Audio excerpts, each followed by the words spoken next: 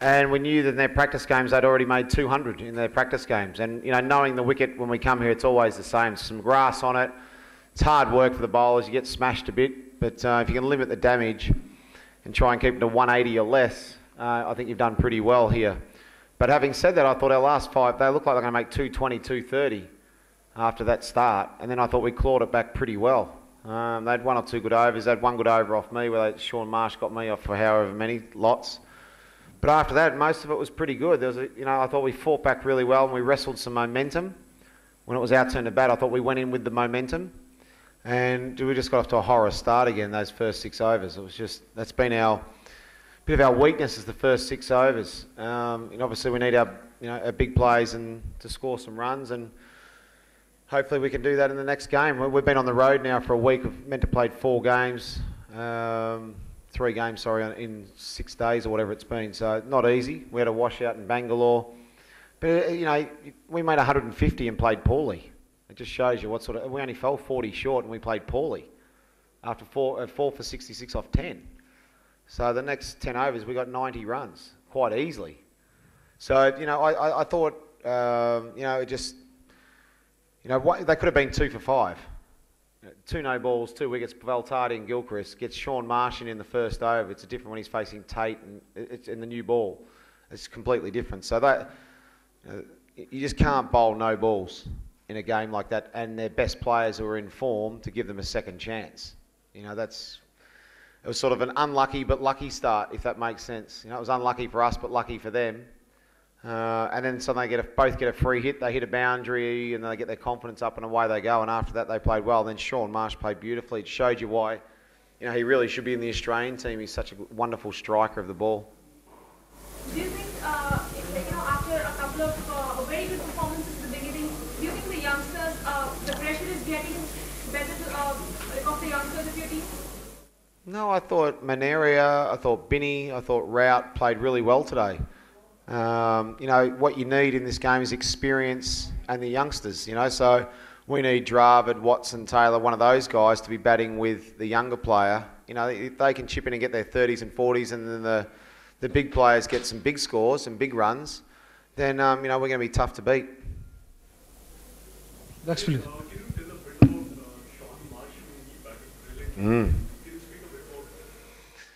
Yeah, I've said for a long time that I think he's a wonderful player. I'm surprised he's not in the Australian side, at least in the one-day team.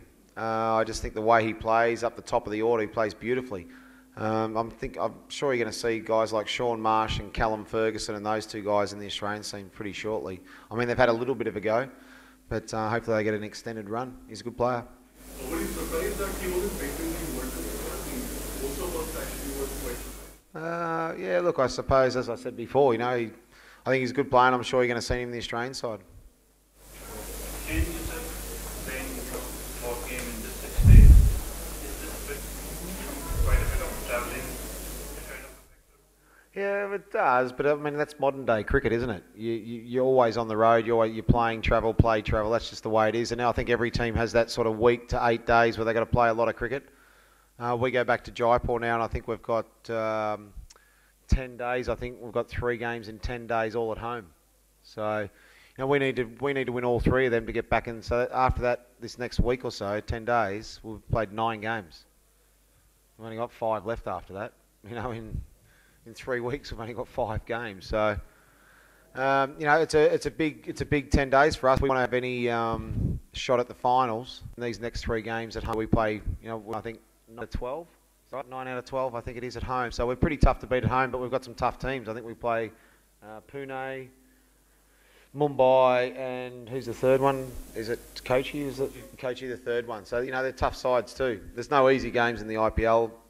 And the one thing about it, as we've seen, I think anyone can beat anyone this year. Normally you'd say, oh, these 2 teams are standout teams, and the rest, there's a couple of bad sides, and then the rest are all fighting for 2 spots. But I think what we've seen so far in this competition is that anyone can beat anyone. So, but for us, the next 10 days are pretty important. Does it kind of put more pressure now with the next game coming up before your home? Oh, every game there's some pressure on, but for us now, when we've lost 3 and a washout, You know, on the road, we haven't won a game on the road, which has been disappointing. We got a point from a washout, but we didn't win a game on the road, and we lost our last home game. So, yeah, look, there's some work for us to do. I think both in the first 6 with the bowling and the first 6 in the batting is where we've got to work it out. I think we're bowling pretty well. You know, I had a bit of an off day today, but I bowled pretty well through the tournament. I thought Sean Tate's bowled pretty well.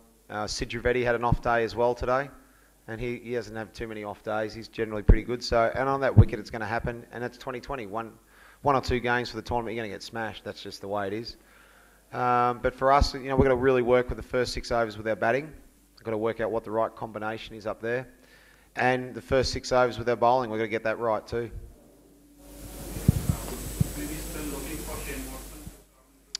Last question. Well, I think the thing with Shane Watson, he's such a good player. You want him to bat as many balls as possible, but in the makeup of our side, if we can get off to a flyer, a really good start, and then have Watson, and then have Ross Taylor and Maneri all in the middle, that makes sense. So, just got to work out what works best for the team. You know, obviously I want Shane Watson to open, but what's best for our team might be better at number 3. That's just something I suppose we work out. Yeah, go and shoot, mate.